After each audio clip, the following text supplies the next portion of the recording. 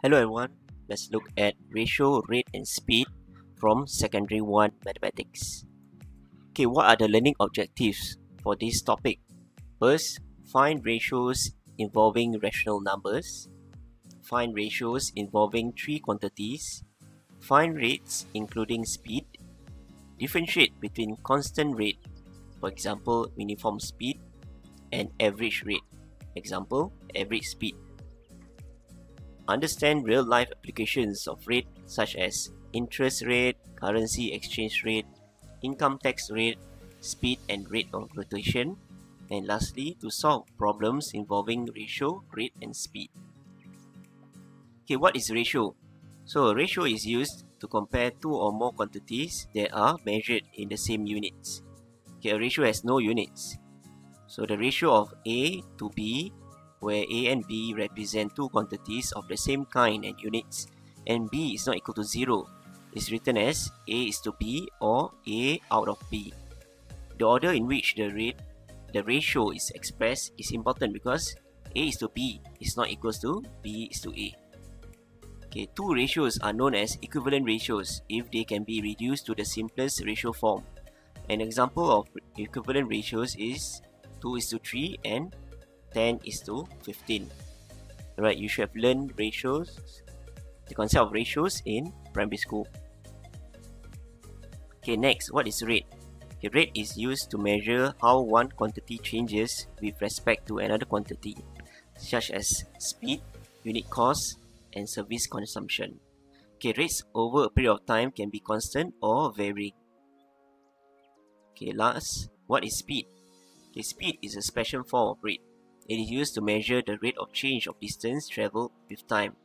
So for example, the formula will be speed is equals to distance over time taken. So you can represent it in a triangle form where distance is at the top and speed and time taken will be below. Okay, an object is said to be moving at a constant speed when its speed remains unchanged throughout the journey. Okay, as a moving object typically has varying speeds at different times, so it is more useful to calculate its average speed. Okay, next, simple interest. For a sum of money or principal, for example P dollars, is deposited in a bank at a simple interest of R% per annum for T years, its simple interest can be calculated using the formula I equals to PRT out of 100. Okay, money exchange. The exchange rates of different currencies fluctuates and change due to the demand and supply of currencies. So to earn money, the banks or licensed money changers either impose a direct commission for the exchange or earn indirectly through buying and selling at different rates of exchange. So what is hire purchase? Hire purchase is a transaction where the hirer pays a certain amount of installment to the seller in order to have immediate access to the goods. The ownership of the goods is transferred to the hirer only when the last installment is paid. Okay, taxation. Alright, income tax is imposed on all working citizens and permanent residents, and the money collected contributes to the funding of government expenditure and operations. Alright, so those are the technical terms. Okay, next, simplifying ratios. So express each of the following ratios in its simplest form. So there are 4 questions here. So 224 is to 75, 64 is to 96 is to 144, 1 whole 15 out of 49 is to 5 out of 42, 0.4 is to 1.64 is to 2.56. So the answers are, part A will be 8 is to 25, B will be 4 is to 6 is to 9, C will be 384 is to 35, and lastly part D will be 10 is to 41 is to 64. So the ratios in the simplest form should be in whole number. Okay, next, ratios of two quantities. Simplify each of the following. So 65 cents is to $1.50. 1 whole 1 out of 4 kilometers is to 550 meters. Okay, part A1 will be 13 is to 30, and A2 will be 25 is to 11. Okay, part B, given that A is to 12 equals to 4 is to 9, find the value of A. Right, so A will be equals to 5 whole and 1/3. Right, so you got to take 12 out of 9 times 4.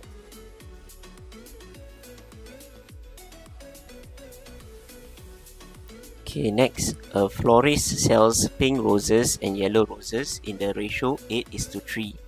If she sold a total of 253 roses on a particular day, find the number of roses, yellow roses sold. So because a total of 253 will be equals to 11 units. So you need to find 3 units. And this will be 253 divided by 11 times 3. And you get 69 yellow roses. Okay, problem involving rates. So David worked 7 hours a day for 5 days a week to make bread. His monthly wage scheme consists of a basic component of $500 and a variable component of 10 cents per bread he made. If he makes an average of 50 breads an hour or per hour, find the number of breads he made in a week, his monthly wages. So to find the number of breads he made in a week, you got to take 7 hours times 5 days multiplied by 50 bread, and you will get 1,750 bread in a week. So for his monthly wages, so 1,750 bread multiplied by 10 cents, because a variable component of 10 cents per bread, plus $500 basic component, then you multiply by 4 weeks, so you get 1,200. Okay, problem involving speed. A MRT travels 10 km at a speed of 80 km per hour from station A to station B. Express this speed in meters per second. So 8 km per hour equals to 8 km out of 1 hour.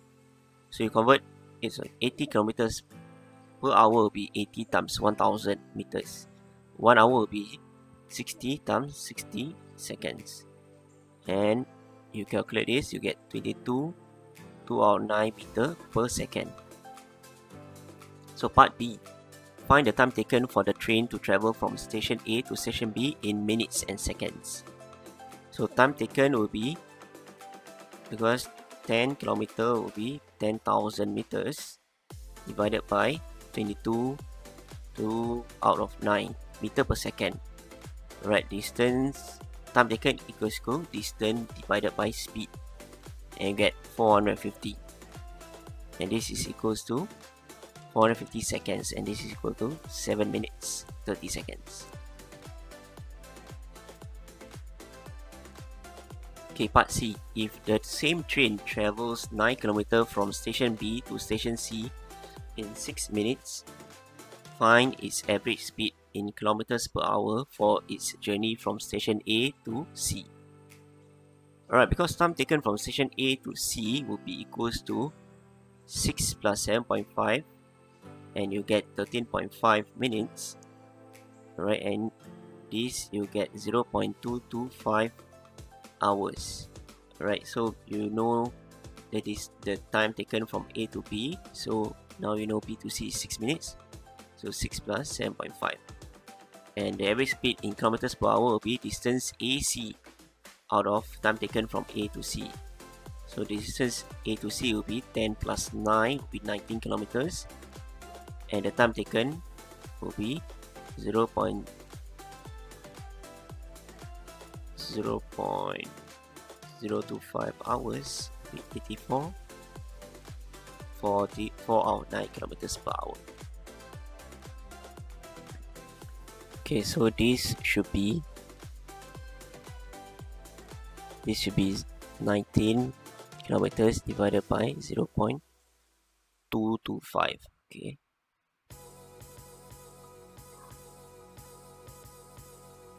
Okay, next problem involving constant speed. A freight of train of length 1 kilometer is traveling at a constant speed of 20 kilometers per hour. It enters a 1 kilometer long mountain tunnel at 3 p.m. At what time will the rear of the train emerge from the tunnel?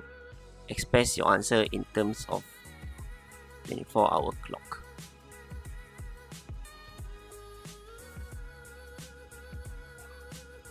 Okay, so first you find the time taken for the entire train to pass the tunnel, and this will be equals to 2 out of 20.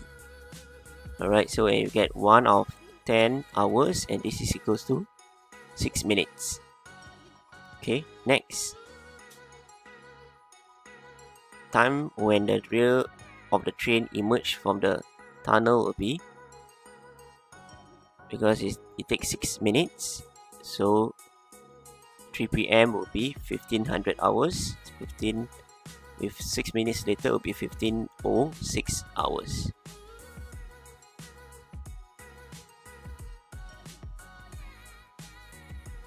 Okay, so why do we take 2 to find the time taken for the entire train to pass the tunnel to take 2 kilometers instead of 1 kilometer? Because we are looking at the rear of the train emerging from the tunnel.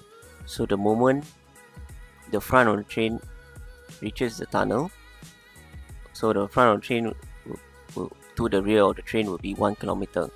So the distance for the rear of the train to reach the opening of the tunnel to the end of the tunnel will be 2 kilometers.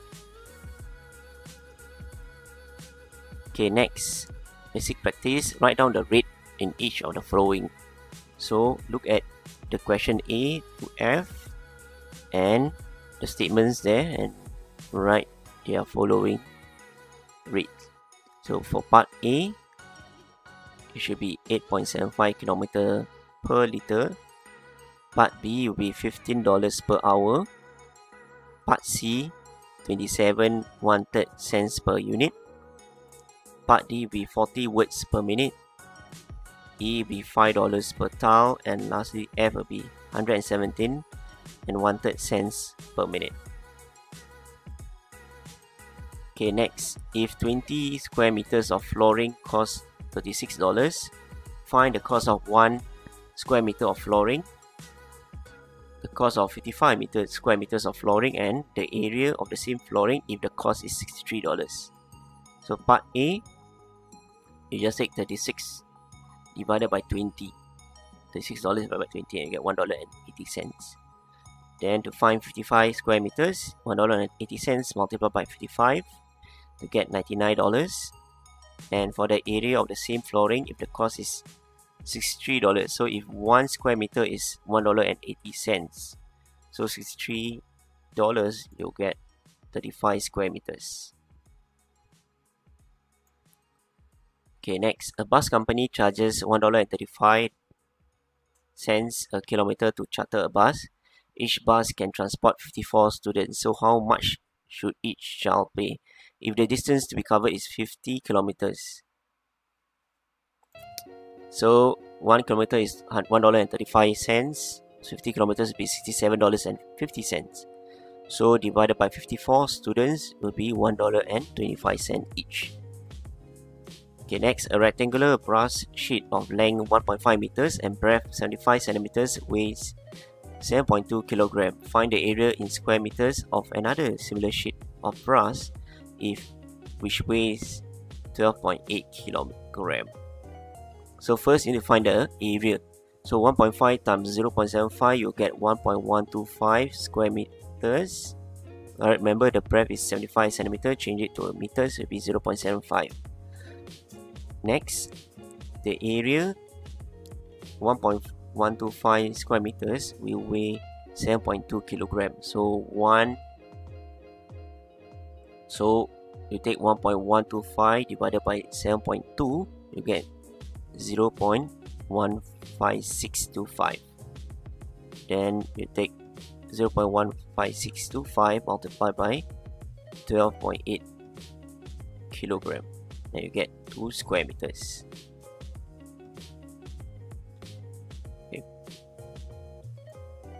Okay, next. 45 men works 8 hours a day to finish a project. If 5 men are unable to report for work, how long should the rest of the men take to finish the same project on time? So total number of hours each day will be 45 times 8 will be 360 hours. Alright, 360 hours to finish the project for one day.